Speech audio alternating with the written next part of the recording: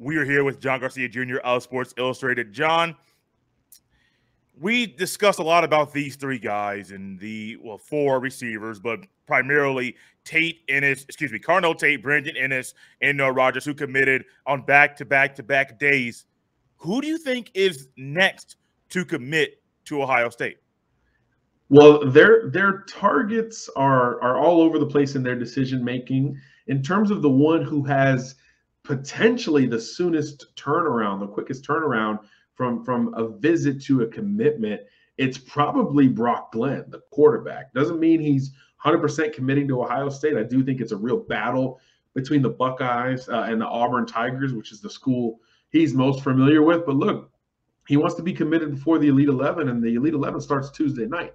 So if he follows through with that plan, I do think he could be the first commitment off the board for Ohio State moving forward if he picks the Bucks. But again, a real tight battle between the Buckeyes and the Auburn Tigers, which is not something we say every day in recruiting, but the quarterback boards everywhere have shifted plenty over the last few weeks.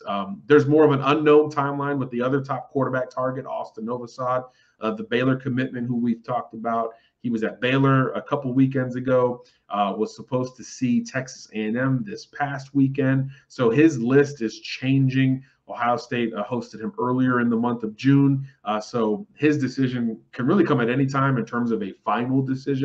So there's certainly some drama with the quarterback position. I think if you expand it and look elsewhere, there's a lot of defensive recruits set to come off the board in the coming weeks. I think among them, in terms of those, Ohio State has a really good shot at Jonel Aguero, the safety from Massachusetts. I believe he's committing in the middle of July. So I do think that could be a date for Buckeyes fans to keep an eye on. You know, we've seen this offensive class kind of go crazy, right?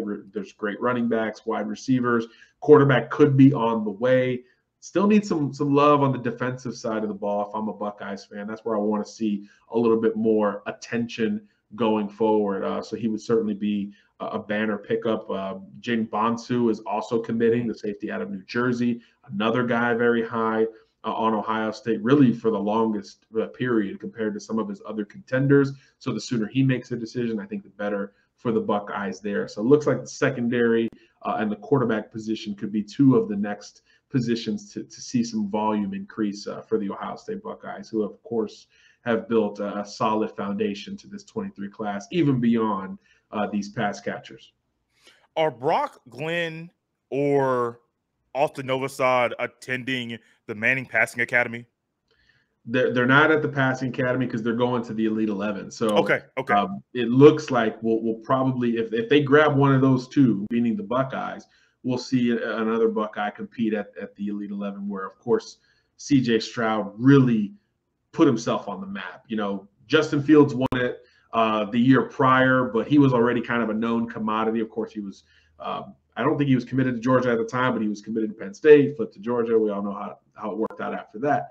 So when CJ did it, it was just like a flag planting ceremony. Like, yes, you don't know a ton about me, but I'm here to stay. He beat out Bryce Young for the Elite 11 crown that year. So curious to see, because Brock Glenn and Novosad are in kind of that CJ Stroud territory relative to their national profile going into their senior season. They are considered good prospects, but more unknown to the national audience because of the Arch Mannings, the Dante Moores, Jaden Rashadas of the world, Eli Holsteins of the world. So if they go to LA next week and really show out, they've got an opportunity to make a similar sort of jump like CJ did going into his senior season. And the Elite 11 has typically, especially the last few years, really been a prelude to a ton of college success. So it's something I would certainly keep an eye on out in LA, and I'll be out there. So maybe it's a little bit of a preview or selfish of me to bring it up, but I'll be out there, camera rolling. So certainly look forward to reporting on what we get to see out there.